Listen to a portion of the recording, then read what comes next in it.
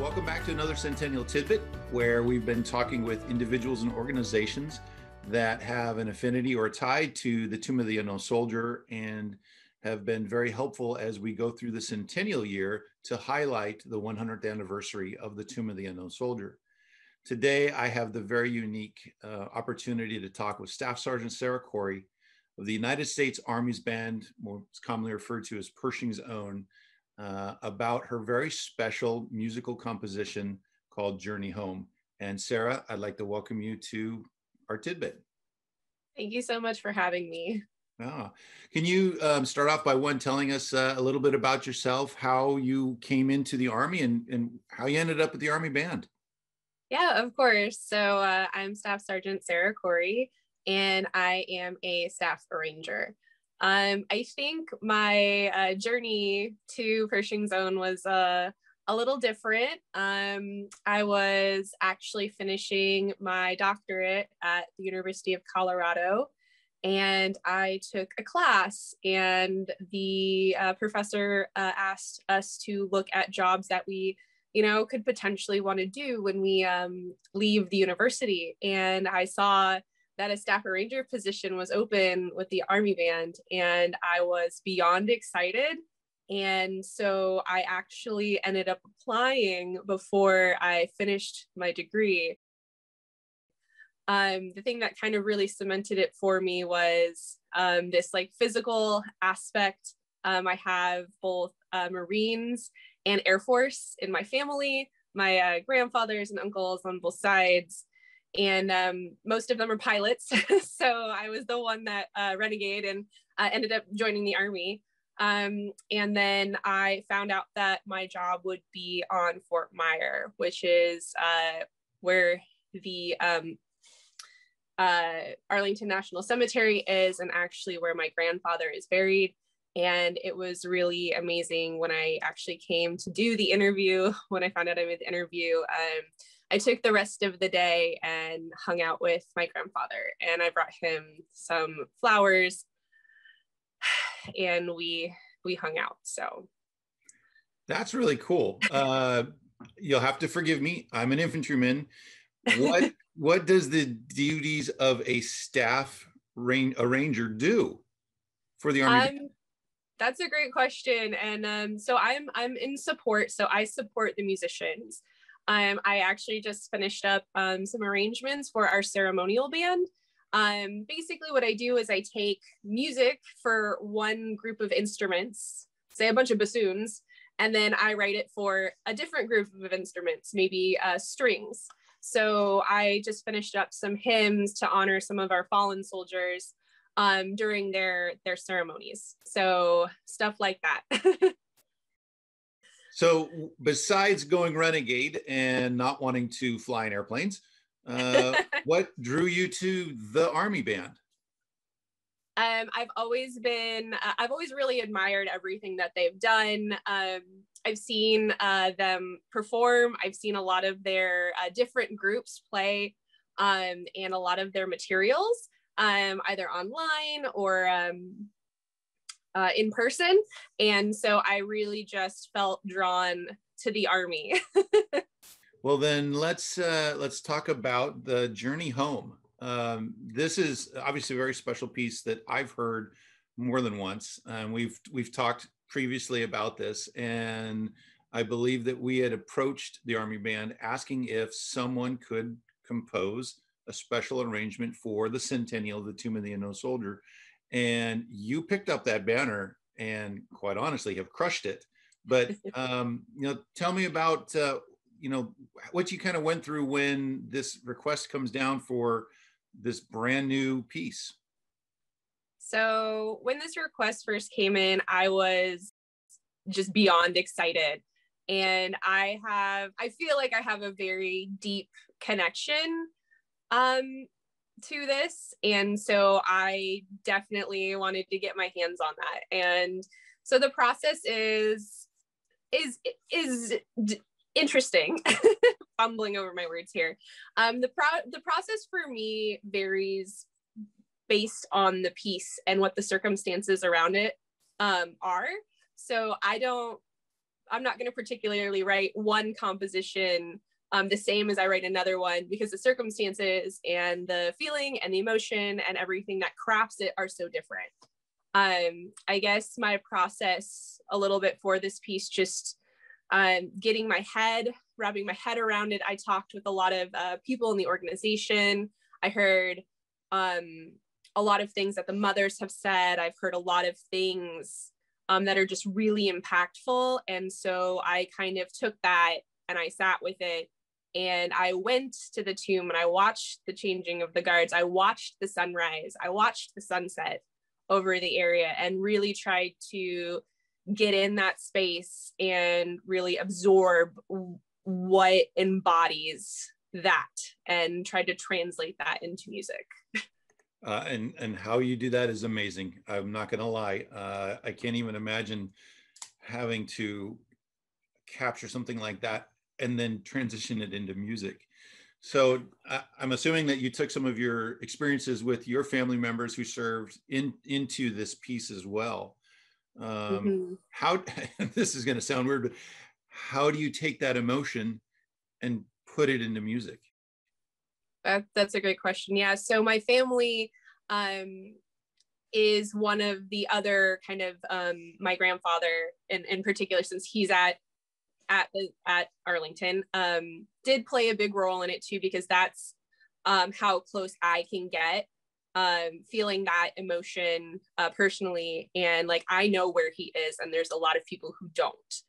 And so that really hits me really hard and really deep. And so taking that emotion and translating it into music is interesting, and kind of what I've been trained for a long time. So there are different types of combinations of harmonies and of instruments that can give you these kinds of feelings.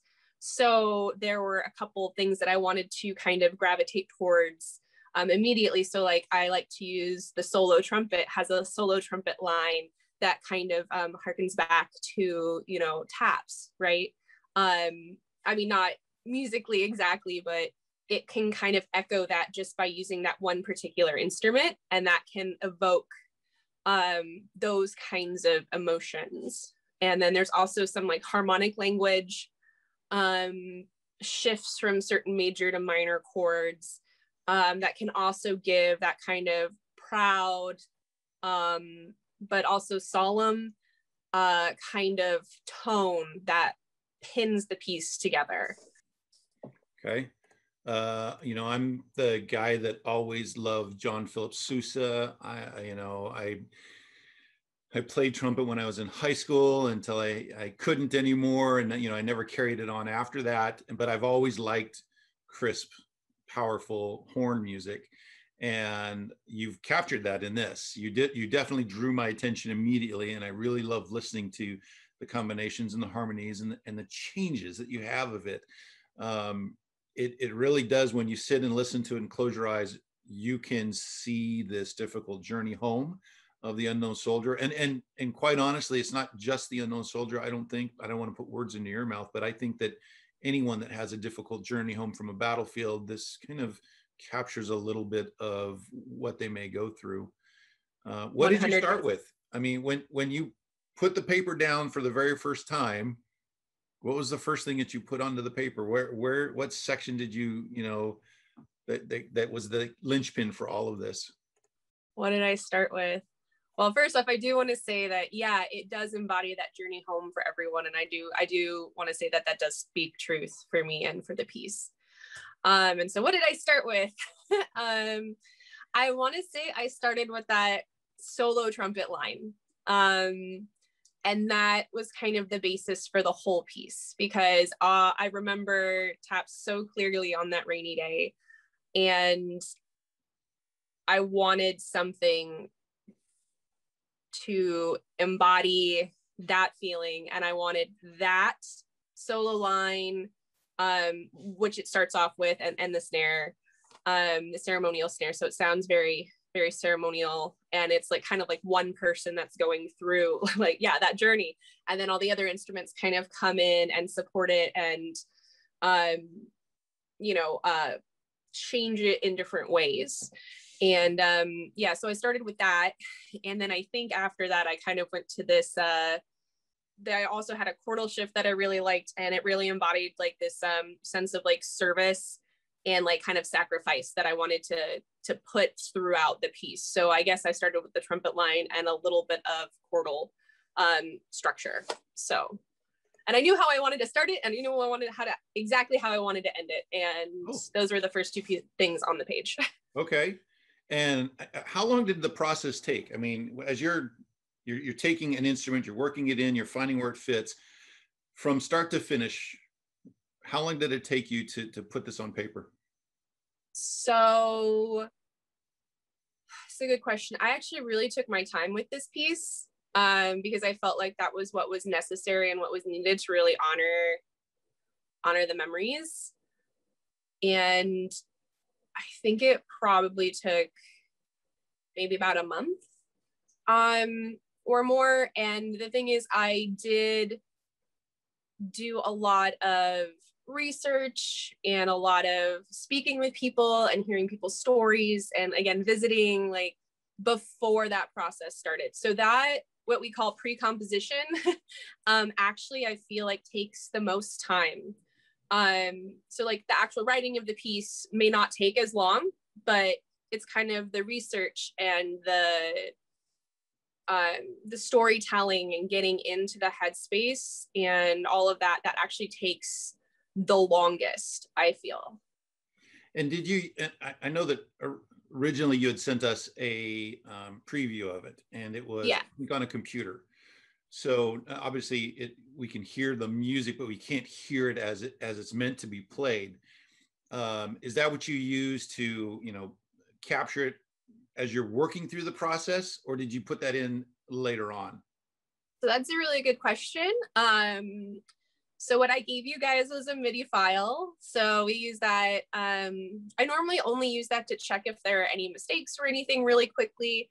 I actually don't use MIDI playback during the composition process, because I feel like it can box you into kind of a hole sometimes, because the computer can make a whole bunch of sounds that a real instrument can't. So like there's some trills in the clarinet that you can just slap into finale and it'll play it back, but they're not possible, or they don't sound good, or and generally it sounds better in my head than it does on paper. But that's just, I've spent decades looking at music and hearing it in my head. So typically when other people ask me for what we call a mock-up, which is kind of what I sent out, not everyone can hear the music in their head. So I will generally send out a MIDI file to people just so that they can have an idea of what it is. But it definitely is just like a 2D rendering of what it actually will be. So like when you actually hear it in real life, hopefully it'll be, it's normally a lot better from the really amazing musicians. So. And it was fun because when we got that, listening to it and understanding it's, just a computer generated, it was still powerful. It still evoked emotions from the few of us that had the opportunity to hear it prior to that. It was one thing where I could close my eyes again and feel what you had tried to capture.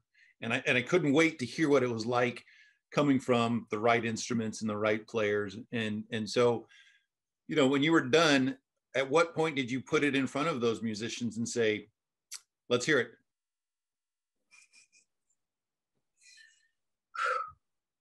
What point?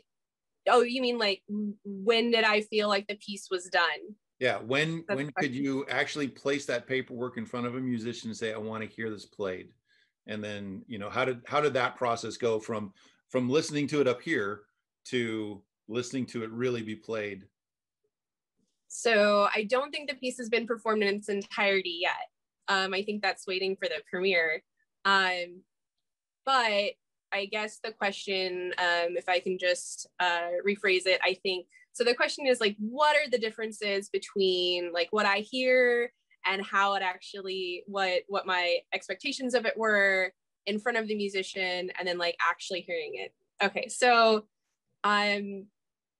a lot of times what I hear in my head is fairly accurate. So I have an idea of what it's going to sound like, but the actual feeling and the impact of hearing it and having the sound waves jiggle like inside your ear and actually feeling those vibrations is a whole nother experience. So I really enjoy that experience. Normally, like the nuts and bolts are already in my head and they're already there. But I don't think there's like a lot of things that can really compare to actually like hearing your art or your piece when you're done with it. Music is a weird medium that way.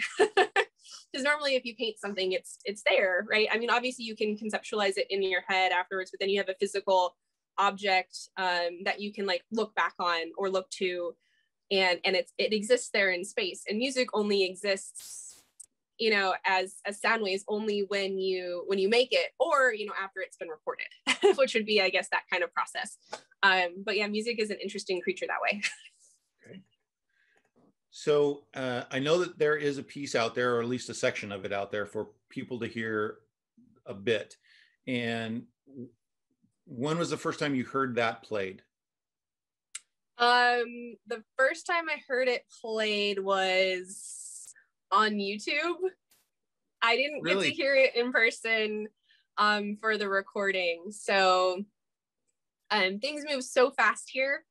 And so like I was not present at the recording, but they did a fabulous job. And getting to hear it, I put on my really nice headphones and I got to listen to it, and it was still really impactful. So okay. And obviously it came out to be what you were looking for. Exactly.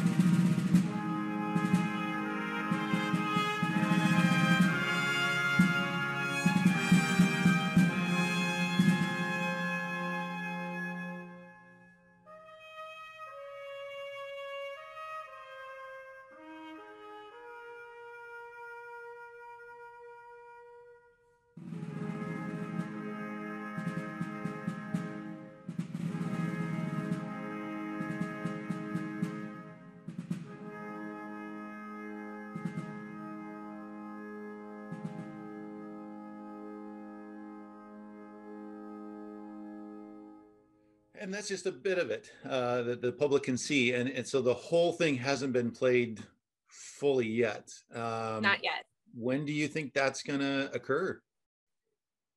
I do not know. I just write the music. I don't command the forces. So I am really excited to hear it when it is performed. Okay. Is it your design when you sit down and write something like this? Obviously, you're working for the Army Band, so that's the professionals that you're designing things for.